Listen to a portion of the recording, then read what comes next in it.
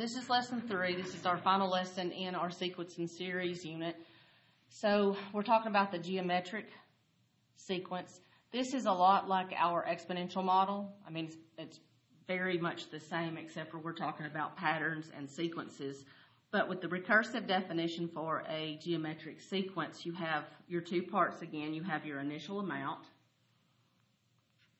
So that's basically, if you think about the exponential, that's like we started with $5,000 in the count, and then we're looking at how it grew over time, which was our growth factor, which is going to be our R, which is our common ratio. So these are the two things that we know. And then this is the recursive formula. And n has to be greater than 1 because you have to have the previous term to find the next term. But the first term is a sub 1 for first term, and then r is your common ratio. So if you think about it, it does look very much like a times b to the x power.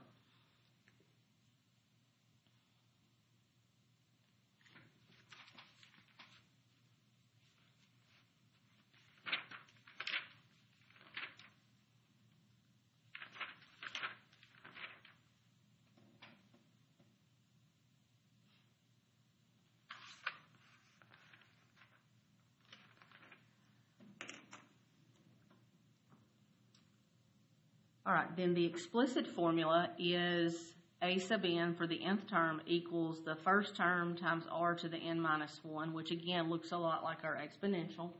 And so with this one, we don't need the previous term to find the next term. A lot of times your common ratio is going to be a fraction. So keep that in mind.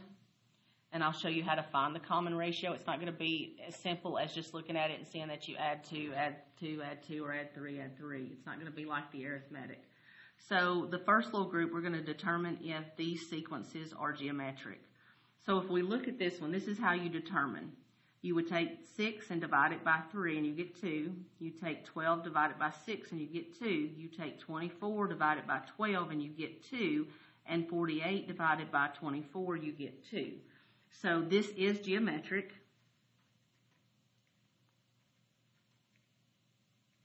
And the common ratio would be multiplying by 2. And then if you look at the next one, if we did 6 divided by 3, that's 2. 6 divided by 9 is not 2. That's actually, 2/3.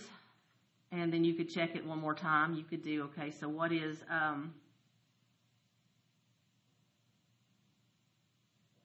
Oops, I had this one backwards. So this would be 9 divided by 6. So that's 3/2. So you can tell that's not going to be 2. And then you would have 12 divided by 9. And that would be 4/3. So this one is not geometric.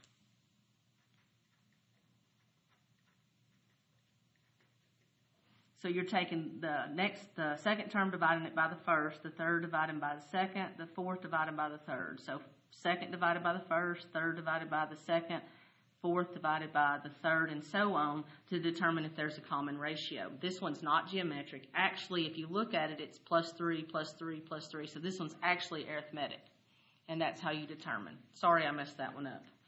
I've been trying to get these 3 lessons done so that I can get all the videos uploaded. If you want to work ahead this week, you can. All right, so that one's not geometric. And then you can look at number 3 and number 4, and you can try those, and then look at the completed notes and see if you did those correctly.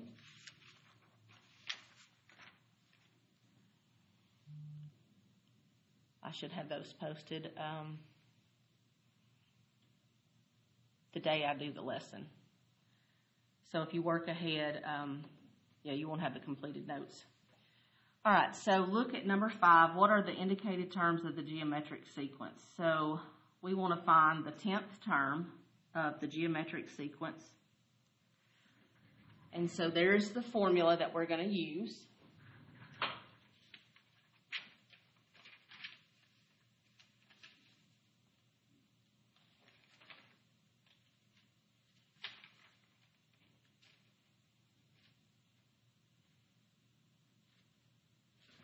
Correcting my notes when I see where I forgot to finish my letters. I use a ruler to write these to try to make it look very neat for you.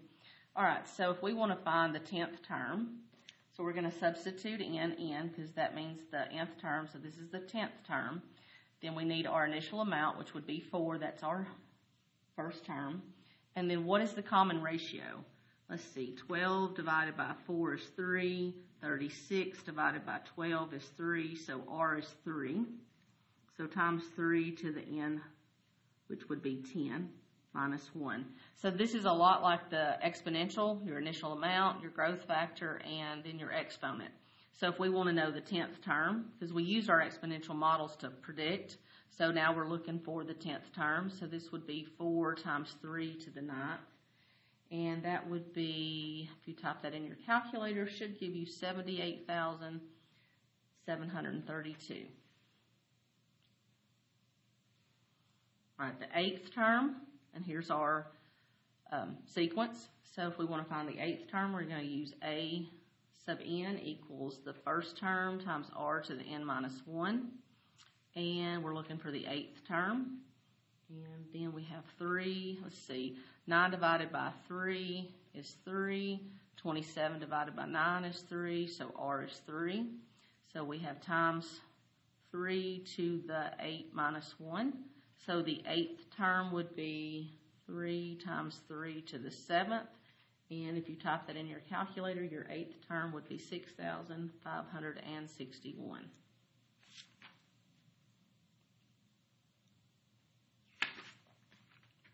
All right, so there's also a geometric mean, and you would see this on the ACT, just like you did the arithmetic mean.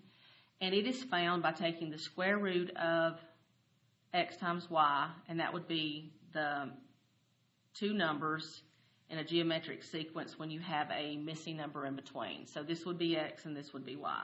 So I'm going to give you a couple minutes to see if you can find the geometric mean for this sequence if you're missing and find that missing term. And it's multiple choice just like it would be on the ACT.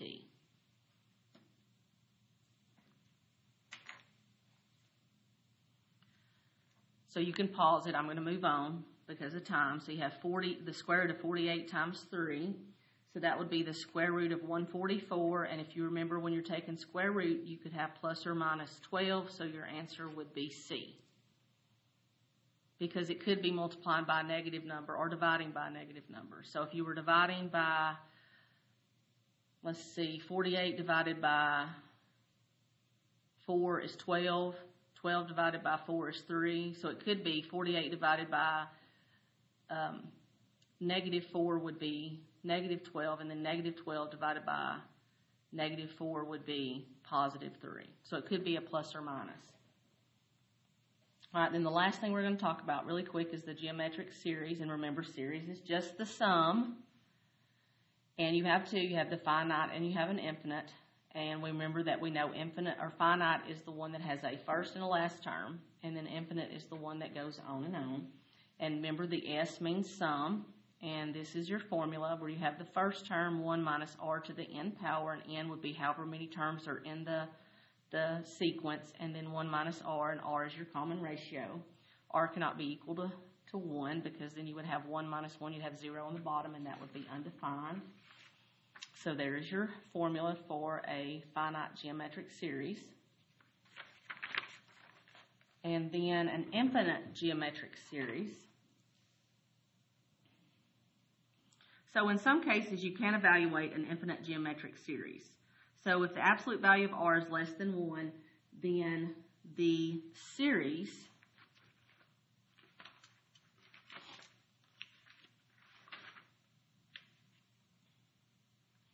will, I'm looking to make sure that, yeah. So this one will converge. All right, so when the absolute value of r is less than 1, then the series will converge, or it means it gets closer and closer to the sum.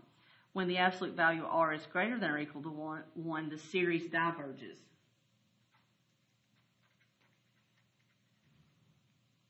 Or approaches no limit. So you can evaluate one when it's converging. You can't when it's diverging. So it doesn't approach a limit. It just keeps getting bigger and bigger and bigger. So determine each infinite geometric series whether it diverges or converges.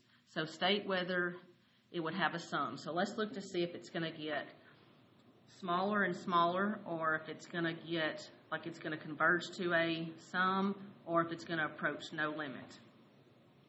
So let's look at these. All right, we know that A is 1, so the first term is 1. We know that A2, the second term, is negative 1/3. So to find R, we know we can take the second term and divide it by the first term, and we get negative 1/3. So now that, if the absolute value of R, which is going to be the absolute value of 1/3, is equal to positive 1/3, to go back up to the definition, if the absolute value of R is less than 1, then it converges. So this one converges, so it will have a sum.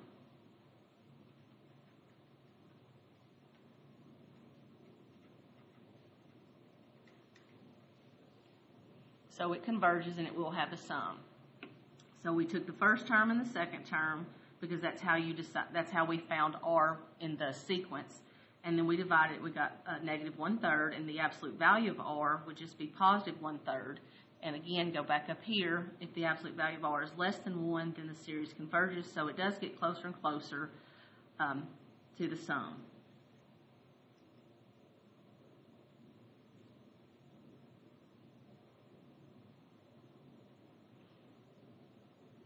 All right, then the next one, let's see, we have to find the first term, so I'm going to substitute in 1. So that would be 1 minus 1 would be 0, so the first term would just be 5. And if I plug in 2 for the second term, so that would be 5 times 2, so the second term would be 10. And let's see, R would be 10 divided by 5, so that means R is 2. And the absolute value of R is still 2. And it says right here, if the absolute value of R is greater than or equal to 1, then the series diverges, so it approaches no limit. So this series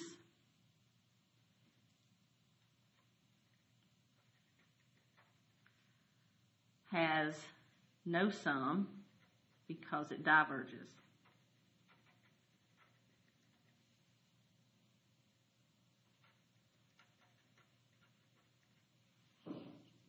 All right, and then the formula for an infinite geometric series is right here. That's the formula.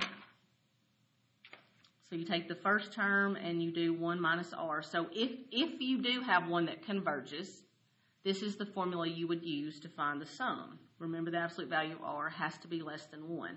Now remember, if you get the absolute value of R is greater than or equal to 1, then it does not have a finite sum. So that's because it diverges.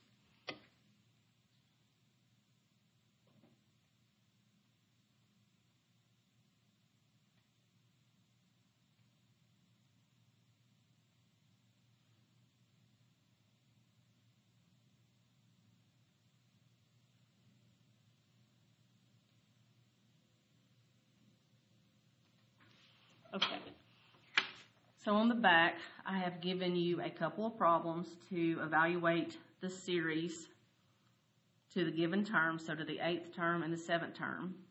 And then, so this is finite.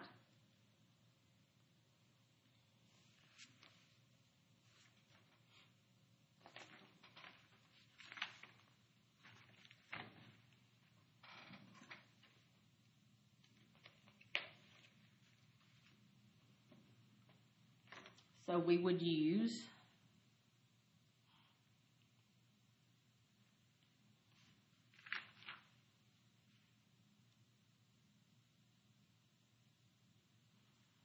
so we're going to go to the 8th term, so we would use S n equals the first term times 1 minus R to the n divided by 1 minus R. So we're looking for the sum of the first 8 terms. So that would be 1 times 1 minus, we have to figure out R to the 8th power divided by 1 minus R. So what is R? 2 divided by 1 is 2, 4 divided by 2 is 2, so R is 2. So we're going to have 1 minus 2 to the 8th power over 1 minus 2. So then you would type that in your calculator.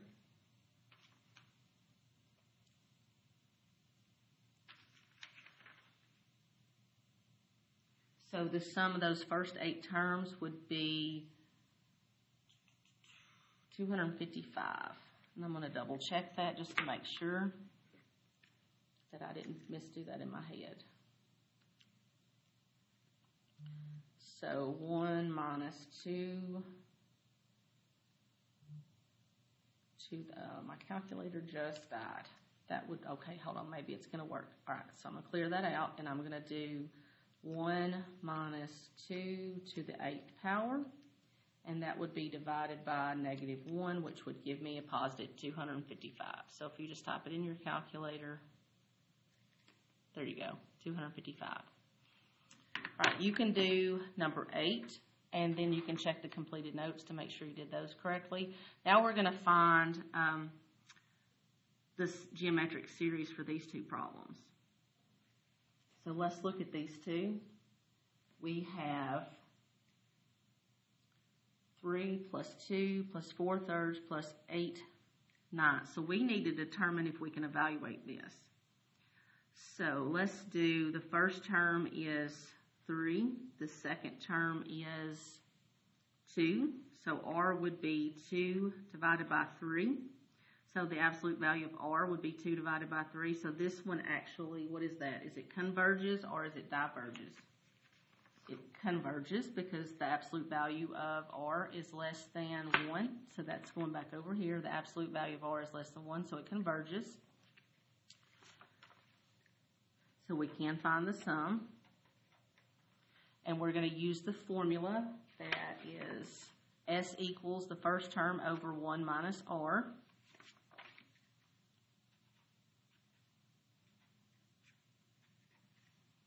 So the first term is 3, and 1 minus R, that would be 2/3. So then S is equal to 3 minus, and I can change that 1 into a fraction that has 3 on the bottom. So 3 over 3 minus 2/3 would be 1/3. And then when you're dividing fractions, you multiply by the reciprocal, so your sum would be 9.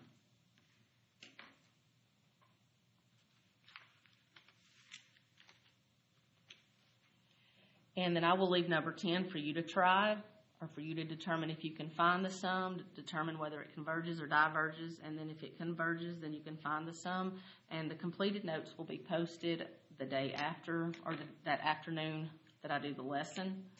So the dates are in Schoology, but this, if you're working ahead, this should be enough to help you, and the homework should be just like the problems that we did in the notes. So I hope this helps. So lesson 1, lesson 2, lesson 3, we're done this morning, and pretty quick, but they're there. They'll be there for you if you want to work ahead.